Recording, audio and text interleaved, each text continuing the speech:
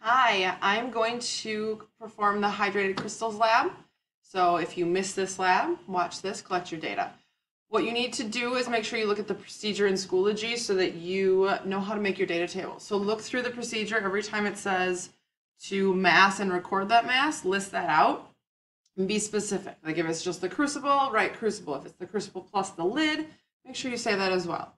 All right, so first part is it's taking a clean, empty crucible, putting it on a clay triangle. So this is a clay triangle.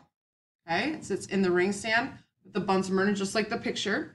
All right, and it's to heat it like this with the lid slightly ajar, which means just off a little bit, for about 3 minutes.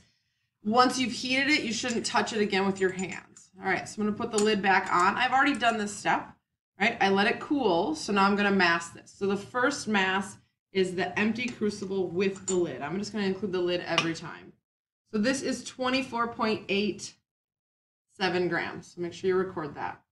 All right, so then it says, let's see, I'm on number 4. It says add 2 to 3 grams of the copper 2 sulfate hydrate to the crucible, mask the crucible and lid with the hydrate. All right, so I'm gonna take the lid off for a second. All right, here's my copper 2 sulfate.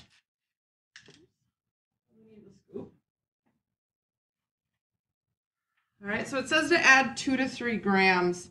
So I'm going to zero this. Maybe. There we go. All right. And if it says 2 to 3, that means I can be anywhere over 2, but anywhere less than 3. All right, I'm at 1.83, so I'm just going to add a little bit more. There we go. 2.31 grams, so I'm in the range, but now the mass I want is not just that. I want to know the mass of the crucible with the hydrate and the lid. So I'm going to do lid back on, lift this up, zero it. Okay, so crucible, lid, and hydrate is 27.17 grams. All right, so make sure that's recorded. So next it says, with the lid slightly ajar, I'm going to heat it. Okay, so I'm going to put it back in my clay triangle here.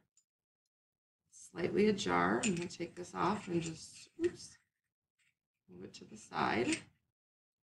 Okay, so now as I heat it, what will happen is that water from the hydrate that's loosely bonded will evaporate.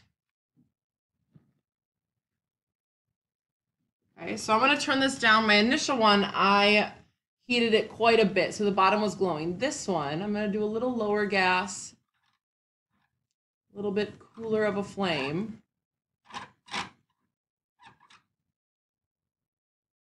I don't want to heat it quite as much. All right, and I'm going to heat this for about 12 minutes. So I want to make sure the bottom's not glowing. I don't want to heat it too much too fast. What I'm also going to notice is what it looks like in there. So while that's starting, I forgot to show you what was in the crucible, what it looked like. So I'll show you now. We'll see if I can get this. You see the blue crystals there? All right. So copper 2 sulfate are these blue, very pretty blue crystals. Okay. And remember, hydrate doesn't mean it's liquid, right? It means it has water loosely bonded. So what I'm noting right now is, let's see if it's happening already. Yeah, on the edges, it's starting to get kind of white. It's basically losing its color. All right, so I'm gonna heat this for about 12 minutes. So I'm gonna pause it, so you don't have to wait for 12 minutes and watch this.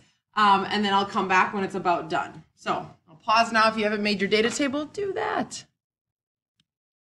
Okay, so it finished heating. I turned off the Bunsen burner and everything. I want to show you what it looks like now, though, before I mass it. If I can do this without spilling, that would be great.